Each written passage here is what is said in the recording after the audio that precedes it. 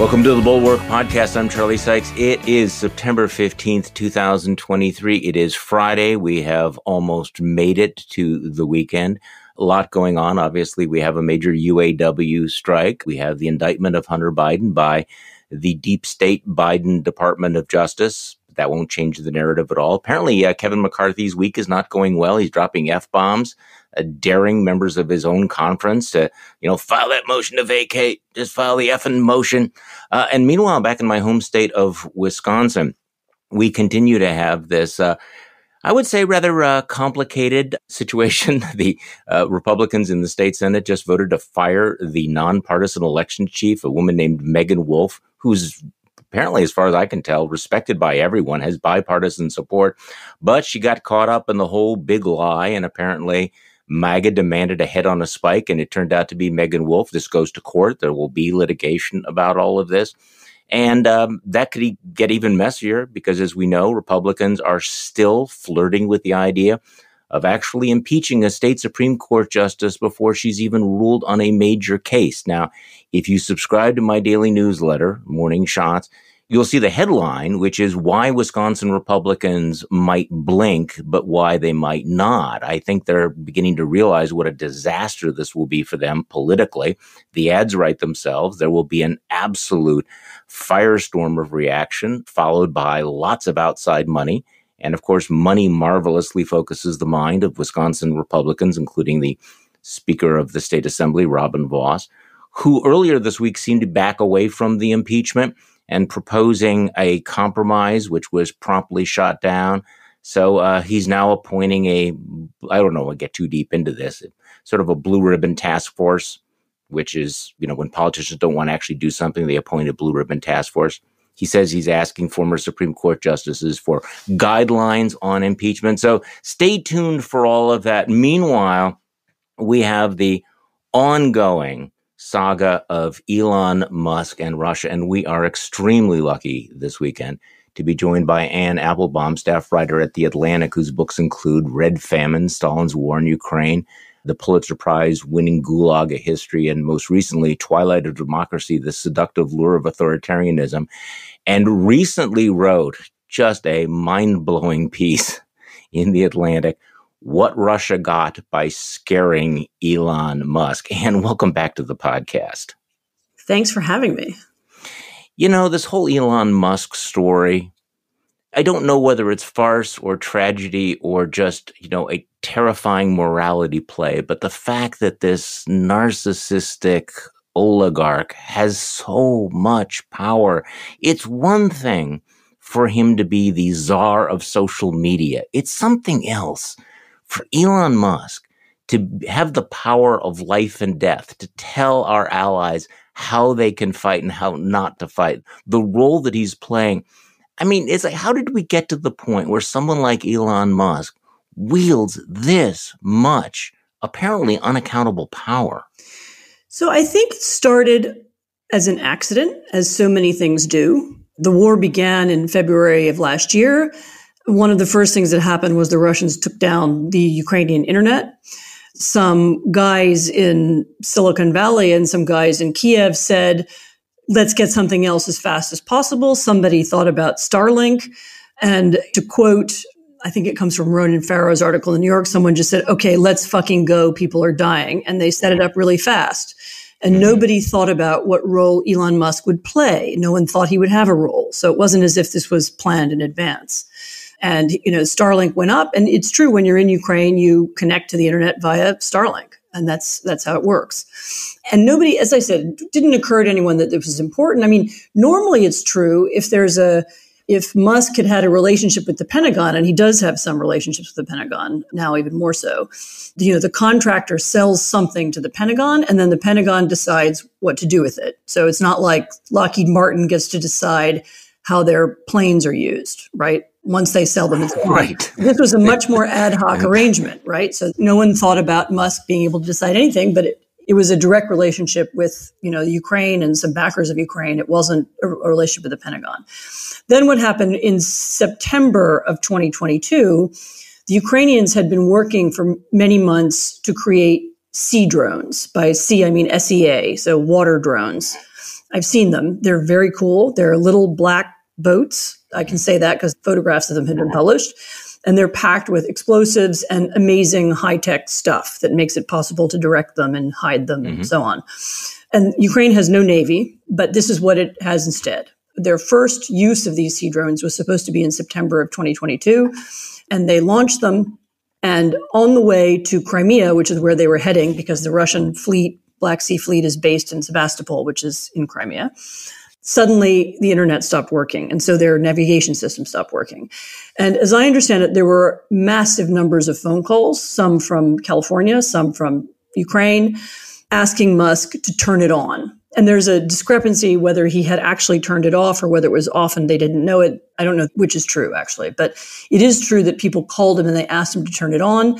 And it's true that at that moment, he called Walter Isaacson, according to Isaacson, and he said, I've just spoken to the Russian ambassador, and he says that if I turn this on and if those drones hit the fleet, then the Russians will nuke Ukraine and it will be World War III. Okay.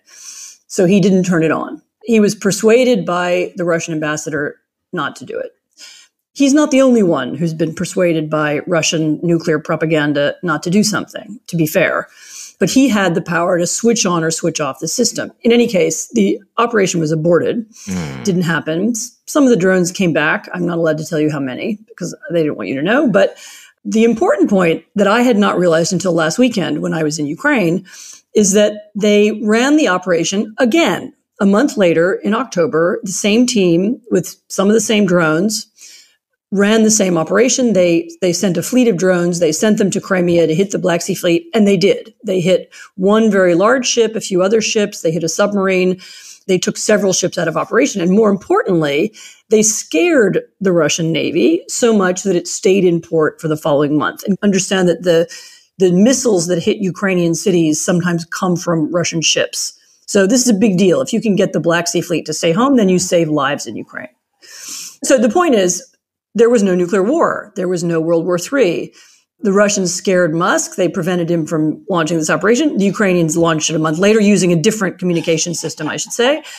And it was a huge success and lives were saved. And so the question now, which I'm sure is the one you're interested in, is why did Musk get to make this decision, which was wrong? And he continues to defend it. I know that you commented on this a couple of days ago. He's created a little video where he's defending his refusal to turn on the Starlink for the Ukrainians, saying, this is the quote, we figured out that this was kind of like a Pearl Harbor-like attack. So they really asked us to proactively take part in a major act of war. I find it kind of breathtaking that he's comparing this to Pearl Harbor. The analogy doesn't really hold up, does it, Anne? It really, truly doesn't. I mean, the Ukrainians are fighting to take back their territory. So the goal of this war is to persuade the Russians to leave. It is not an unprovoked attack on a non-combatant, as Pearl Harbor was. They don't have the ability or the will to kill lots of civilians. That's not what they're doing. They're trying to take Russian ships and tanks out of commission so that they won't kill Ukrainians. This was nothing like Pearl Harbor. And, as I said, the same attack happened a month later, and we don't have World War III. So this is simply wrong. And the fact that he continues to defend it, I think it's obscenely wrong. It's almost as if he doesn't understand what the war is about. I mean, there's some other quotes from him saying things like, I thought, I was turning on Starlink so people could get Netflix and do their online shopping. I mean, okay, I'm sure there are some people in Ukraine who are happy to have Netflix and, do their online shopping, but the internet is really important to be able, in this kind of war, to be able to defend yourself, to be able to take back your territory. It's not as if they're conquering Russia, they're taking back their own land. A rather important distinction. Huge distinction. I remember the war is over when Russians go home, so that's all that the war is about. It's not, nobody's trying to conquer Moscow. Nobody's trying to, have Putin sign a surrender in a, train car, famously that's how World War I ended, so none of that. We just need them to leave. Everything that they're doing is designed to make them leave. And the fact that Musk didn't see that is astounding. It's also astounding that he's fallen for this propaganda campaign that the Russians have been waging. Again, as you point out, he's not the only one, but your article goes through all the examples how Russia has used this nuclear propaganda since 2014 to persuade us not to help Ukraine. I mean, this has really been kind of a central part of Vladimir Putin's strategy that if we do anything, well, it's going to lead to a nuclear war. Absolutely. They've been saying it repetitively since 2014. It's why we told the Ukrainians not to defend Crimea in 2014, which was a mistake because it persuaded the Russians to invade again. They then invaded eastern Ukraine, and then the Ukrainians fought back, and then they stopped. It's why Ukraine wasn't really armed in between 2014 and 2022, because people were afraid, if we give them too many weapons, then, that might be provocative. It's why we didn't give them different weapon systems at different, we didn't give them long range missiles at first. We didn't give them tanks, and then eventually we changed our mind, and did.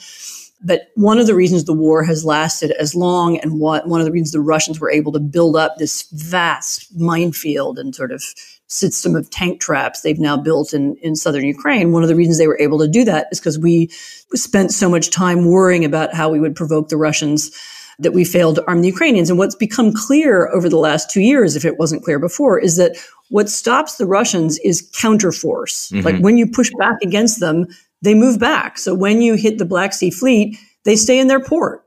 One of the things the Ukrainians thought might happen, they've had a few ships with grain have been leaving their ports, and they thought maybe Russian warships would try and block them. They haven't done that. And one of the reasons why is because the Sea Drone guys are pretty clear that if you try and block a grain ship, we're going to hit you with a Sea Drone. So it works. So pushing back against the Russians is how you get the Russians to take a step back. What causes escalation is the perception of weakness. If you don't fight back, then they say, right, we're going farther. This was a lesson that I think people at one time understood. Certainly Republicans understood it. But as you point out, it seems obvious. I mean, the Russians do this. They make these threats because, for a reason, it works, right? It deters people. And, back in 2014, Western leaders basically let him take Crimea, as you point out. And this obviously, this sense that you can cow the West also, led Russia to, continue their invasion of eastern Ukraine. As you point out, all of this buying into that nuclear propaganda was a terrible mistake, because if the Russians had been afraid of the Ukrainians, they might never have launched the full-scale invasion at all, right? So this propaganda stopped the West from providing, the weapons that Ukraine needed. Had they given them those weapons, we might not have had a war at all. Absolutely. The Russians wouldn't have invaded. The Russians thought the war was going to be over. Kiev would be captured in 3 days and the war would be over in 6 weeks. They thought we would not help Ukraine. They thought the Ukrainian army would collapse. They didn't expect anything like, this 1.5-year struggle, which has cost them tens of thousands of lives and untold amounts of equipment and money. They would have at least thought twice about this invasion if they'd expected a response like this. The point is that to deter a bully, what you do is you build up your own forces and you say, if you hit us, we'll hit you back. I mean, that's how nuclear deterrence has always worked. In fact, that's still how it works. Why haven't the Russians used nuclear weapons? Because they're afraid someone would nuke them back, or they're afraid of some massive conventional response. I mean, it's not because of anything else. It's through strength that you counter strength. And as I said, it's not a very complicated strategy, and it's one that we have actually followed pretty successfully for several decades regarding nuclear competition with what used to be the Soviet Union and is now Russia. It's just that, in the last few years, we've forgotten. And especially, a lot of people on the right, the far right, as well as the far left, have really fallen for this Russian nuclear language. World War III, you're going to cause World War III. This is a Trump kind uses this all the time. And actually, he's been doing it for years. He did it in the 2016 campaign.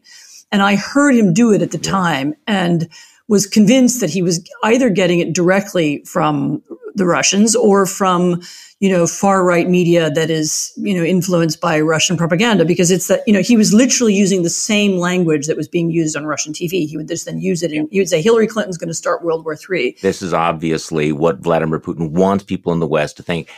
You also, though, note that we started off with Elon Musk doing this, and Elon Musk was scared and the West had been deterred. But this has really continued post-invasion. And I guess this is one of the more troubling aspects of all of this, that the West and the United States, the Biden administration, has been, holding back on these long-range weapons. We've had these arguments, should we send them F-16? Should we send them, the ATACMS ballistic missile system? And at each point, it sounds like there was somebody, within the administration who said, well, that will escalate things. That might be dangerous. We don't want to make the Russians too edgy. So all of this nuclear propaganda has slowed the roll of the West even post-invasion, hasn't it? That's definitely true. I mean, it was certainly true of long-range missiles because we were afraid that Ukrainians would use them to hit Russia proper, which to some degree they have to do because that's where the Russian logistics systems are. Then it turned out that the Ukrainians were able to do it without our weapons. They can do it with drones and with other things. And they did it. And again, there was no World War III. Same thing with tanks. The Germans had this particular paranoia because the Germans have a lot of tanks that are unused, modern ones. I went to Germany a few months ago, just before they made this decision, and people were saying, well, what if a German tank appears on Ukraine and, it'll be like World War II and people will remember Stalingrad or something like that. And actually, what happened was the tanks were painted over with the Ukrainian flag. They're being driven by Ukrainians.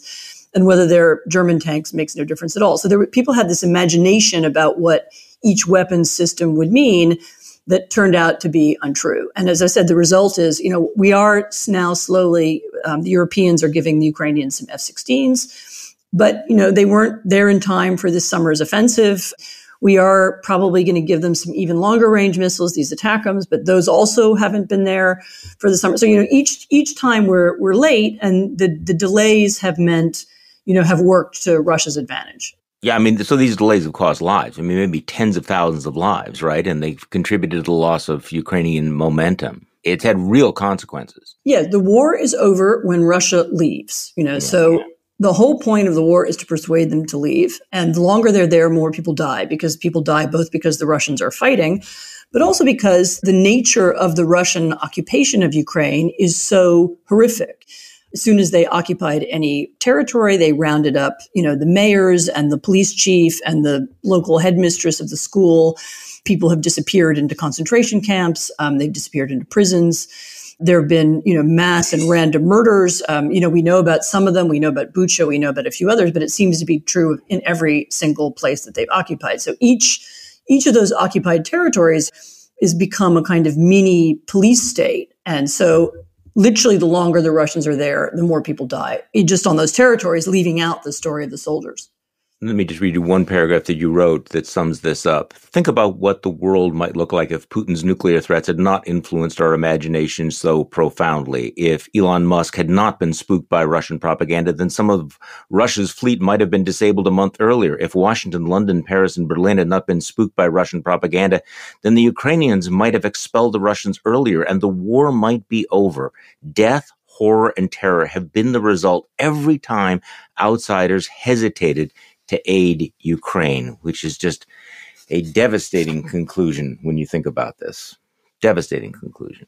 It is. And I want to say something in favor of the Biden administration, which has overcome a lot of this. And has done much more than many people expected at the start of the war, and has been quite loyal to Ukraine. And I'm grateful to Biden that he was a president who remembered enough about the Cold War era and enough about grand strategy to understand the importance of this war, which is really significant, not just in Europe, but internationally, as finally the democracy is standing up to autocratic bullying. I don't want to criticize too much, but it is true that our imaginations were shaped by, a decade's worth of Russian propaganda about what they would do. And it turned out that if you just push back, they didn't do it. Now, maybe this is an old story by now, but I'm really struck by the fact that, Elon Musk, as a lot of others, might have run into this propaganda in Russian-influenced far-right echo chambers, the ones he's been hanging out in.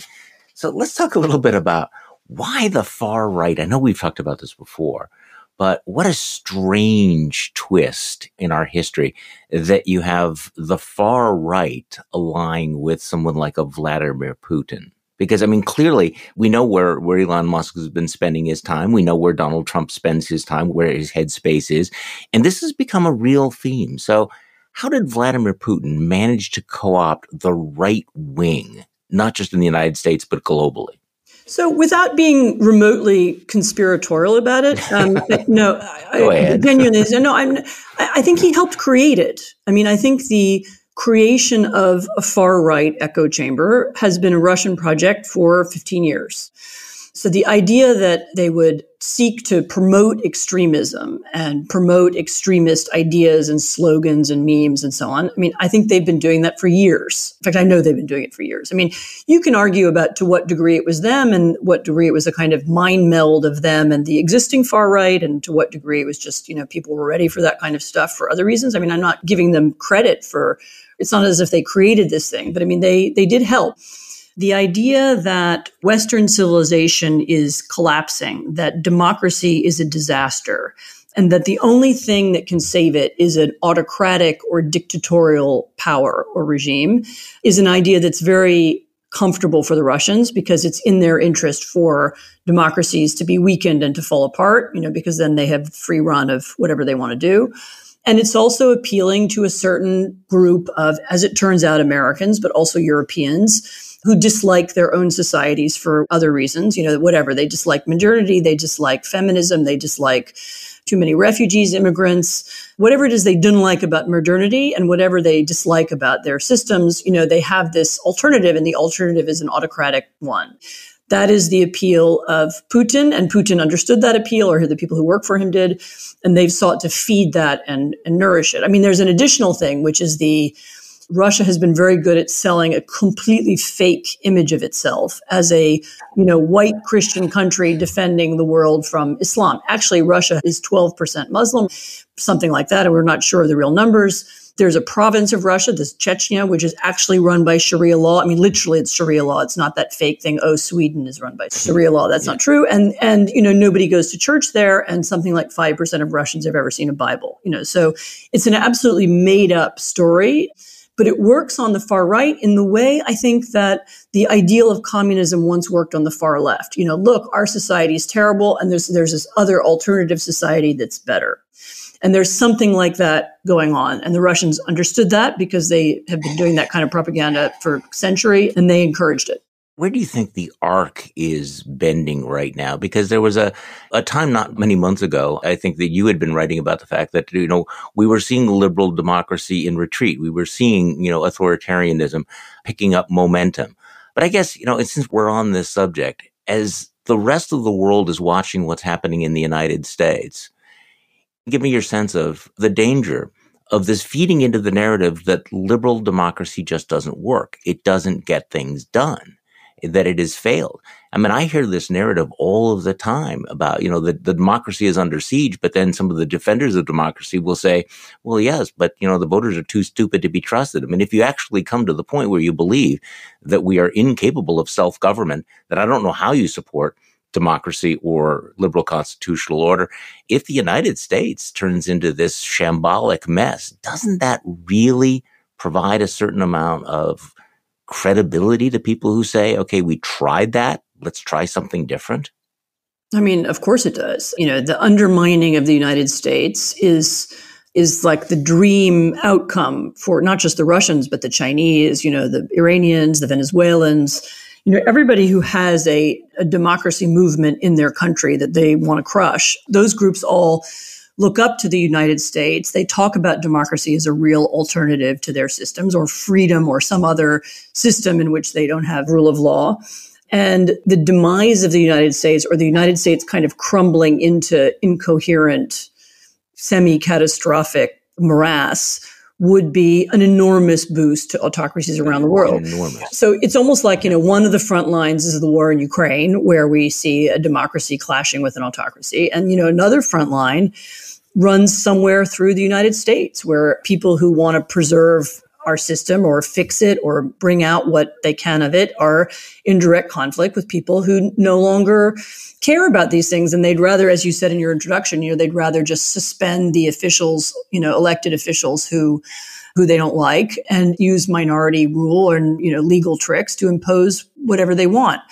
And that battle is, it's a kind of different version of the same thing that we see in Ukraine. And some of the same people are fighting it. I mean, Elon Musk is playing a role in, spreading vile conspiracy theories, in undermining institutions, in encouraging some of the worst features of online conversation. And he's doing that there. And, it's not surprising that someone like that fell for Russian propaganda, because he already lives in a world where all around him people are advocates of autocracy. It's just that most of the people he sees are Americans, not Russians.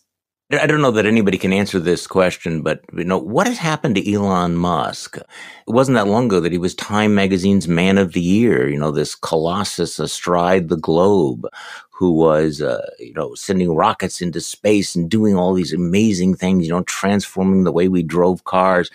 And now he increasingly sounds like someone who is spending time like the troll in the basement, reading these right-wing sites, spreading the most. We're not just talking about he's become more conservative. He is in what we used to call the alt-right world here. So I guess this keeps coming back to the question was he always like this and the media only just figured it out that we just now are exposing him?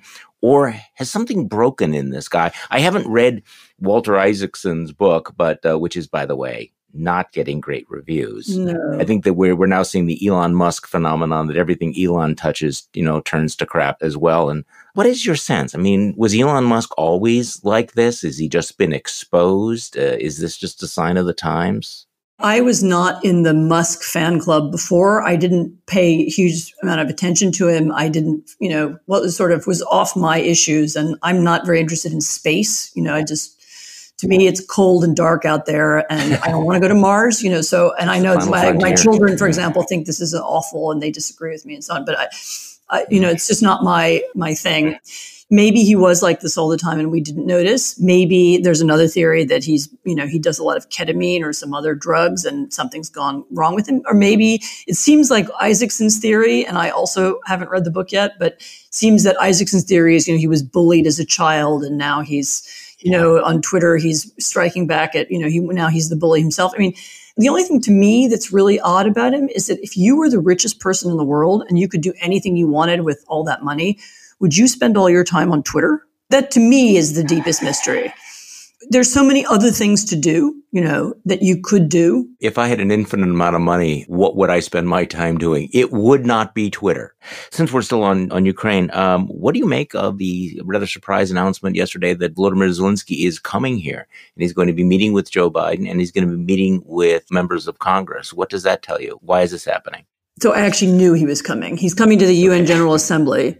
And that he's doing because the Ukrainians, who didn't have much of a diplomatic service around the world before the war, because they didn't really think they needed it, belatedly realized that they need lots of relationships with countries in Asia and Africa who are, ambivalent about the war and inclined to be nice to Russia. And so they have been thinking hard about how to make their case in, South Africa and India and even China. And I think the reason why he's coming to the UN is that. Washington, probably he's coming in order to meet with members of Congress to make sure that support for the Ukrainian effort is maintained. As far as I can tell, I might be proven wrong, in the next few weeks, but as far as I can tell, it will be maintained because despite Trump and despite the right-wing echo chamber we've just been talking about, and despite Musk and so on, most of the elected Republicans in Congress continue to understand the reasoning of this war. They support Ukraine. Some of them have been to Ukraine. The chairman of the House Armed Services Committee has been to Ukraine, who's a Republican. So there seems to be, continued commitment, but Zelensky may want to meet with people and ensure that, that goes on being the case. For him, these international relationships are pretty existential. It's not just, a shopping trip to Manhattan, but. Well, and this is a live issue, obviously, in Congress as well, and including, within the Republican Party, where there, is a significant, it's still a minority, but an anti-Ukraine caucus. There are still some, strong voices in support, but nothing is certain going into 2024. So since we're talking about the arc of history, I do think it's interesting. One of the things that really struck me about McKay Coppin's excerpt from his book about Mitt Romney was the fact that Mitt Romney is thinking in terms of this historical arc when most of his colleagues are thinking about, how do I win the news cycle next Thursday? Or Kevin McCarthy is thinking, how do I get through today? And Mitt Romney apparently has a histomap up on the wall, which charts the rise and fall of civilizations over the last 4,000 years and the role of dictators and, autocracy. And he looks at that and he sees how strong many of these empires were, but what caused them to fail, and how this American experiment, which was kind of a cliche for a while, and now we're sort of realizing, no, it really is an experiment, how fragile it is. And, this is interesting that Mitt Romney thinking about this in contrast to, say, the Josh Hawleys and the Ted Cruzes and the J.D. Vances of the world. And yet Mitt Romney is leaving. He's going off into exile. So I know you've written about Mitt Romney. So I agree. It's fascinating. I wrote a piece a couple of years ago about what makes people collaborate and what makes people protest. Only the Atlantic would have let me do this. The first 1,000 words were about two East Germans you never heard of. And there's a famous, they were brought up together. They were both communists. They both went to East Germany. One of them wound up being the head of their version of the KGB, of the spy service. And the other one was disgusted by, the reality of the East German regime, became a dissident, escaped the country anyway, and wound up years later teaching in the United States. But, the point is that here are people who are similar, they have similar backgrounds, and yet they made these totally different moral choices. And so what makes people do these different things? And then the second example I used was Lindsey Graham and Mitt Romney. I'm fascinated by this question, by the way. So it's completely fascinating because there isn't anything that predicts it. If you look at the biography of Lindsey Graham and Mitt Romney, Graham was in the army. He comes from a small town in South Carolina. He has this patriotic upbringing. You would say, whereas Mitt Romney, he comes from a sort of elite family. His father was a politician. He was involved in international finance or, Bain, he was a rich person, could have had lots of allegiances all over the world. So, if you were going to just guess which one of them was going to be, the suck up Trumpist and which one of them was going to be the brave, the person who tells the truth, you might have guessed the other way around. And yet, no, as I said, there's no rule or prediction. But maybe it is something, as you just said, maybe it's Romney's interest in history, his ability to step away from the present, to look at his role, in a bigger picture. Maybe that's what enables him to do it. Whatever it is, his personality made it impossible for him, even though, as that one reason that article was brilliant. This is the extract from Mackay Coppins' book. And I plan to get the book as soon as possible. But the extract was interesting because it also made clear that a lot of the people around Romney, including his staff, all thought that, for example, he should not vote to impeach Trump. And they were upset when he did, so even his inner circle, wanted him to. Paul Ryan called him and lobbied him, said how terrible it would be if he did this. Yep. And so even so, he had this other impulse that, as I said, maybe it was him thinking about his place in history. Maybe it's because he's, religious. Who knows? Maybe it's his wife. There's a comment in the piece about how his wife didn't say anything, but was clearly not happy with the idea of him not voting to impeach Trump. So I don't know, what makes up a human brain and what influences people to make any decision. There's usually 5 or 6 different reasons, right? It's not. There's a moral core to the man. He has a moral core. You're right. I was thinking about this as well over the last couple of days, that this was not inevitable. He was a mild-mannered Mitt Romney who was never that comfortable in his skin. I talked about this with Ben Wittes on the podcast yesterday. He would put on certain personas when he was severely conservative. And then again, I got some pushback when I said this guy, maybe part of this is that Mormon core. It's a moral core that obviously, Mike Lee's also Mormon, so we see that that's obviously not maybe necessary, but not sufficient in this particular case. But there was something about Mitt Romney in terms of his character, in terms of his perspective. And I do wonder, what makes people go MAGA and what makes people break for them. And I do think that at least one of the through lines is this sense of history, is the sense of fragility, is the sense of knowing how things played out in the past.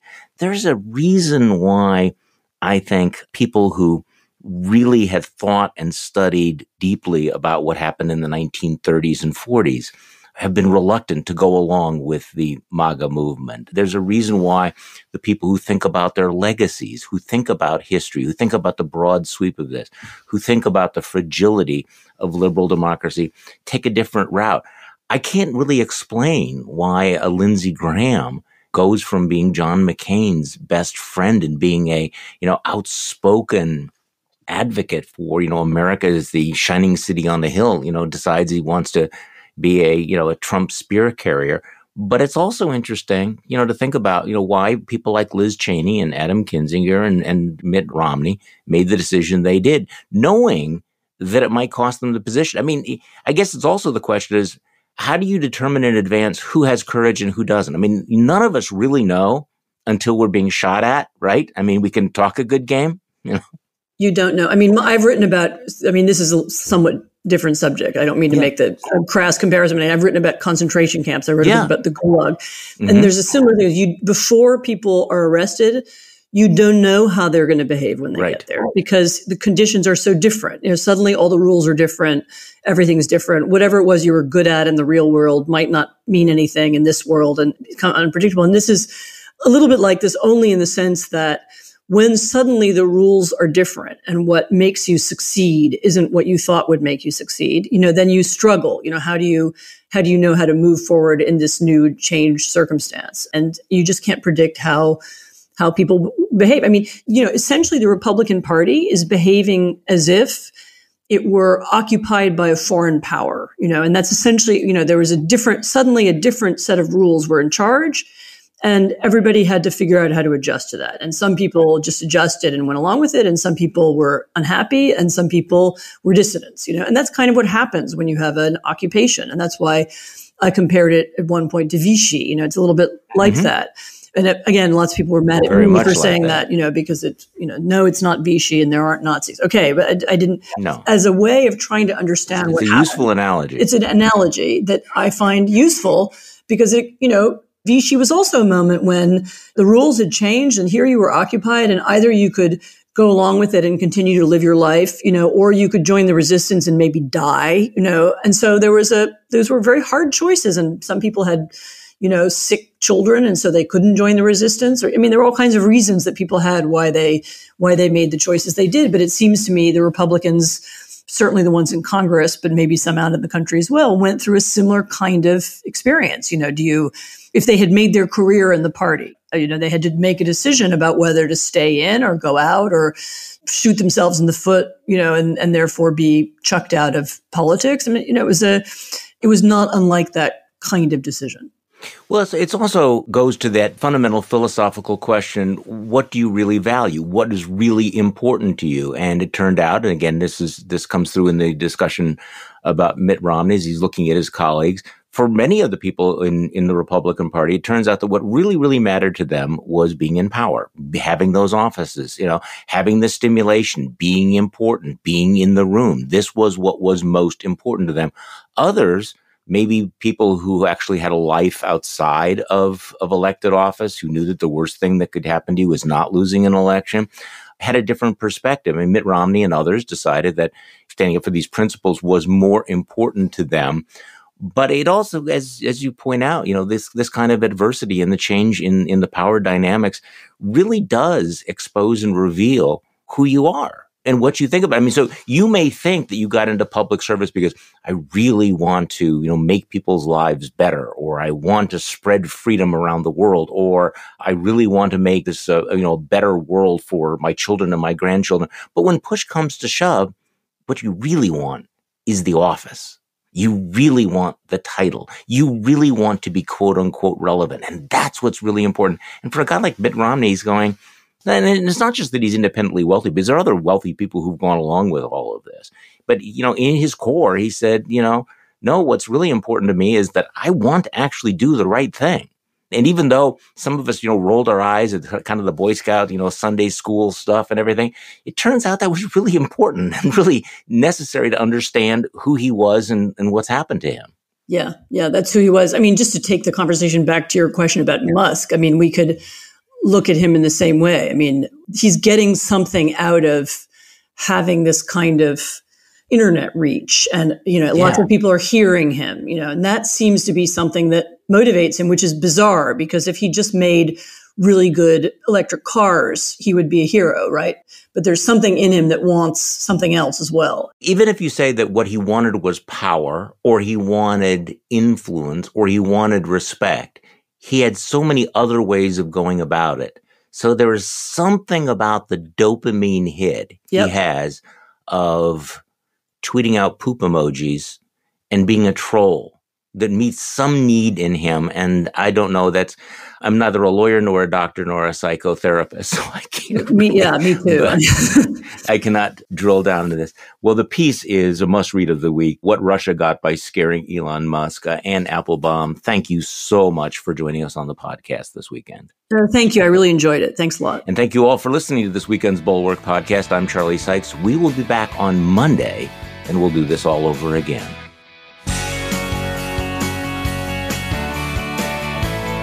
The Bulwark Podcast is produced by Katie Cooper and engineered and edited by Jason Brown.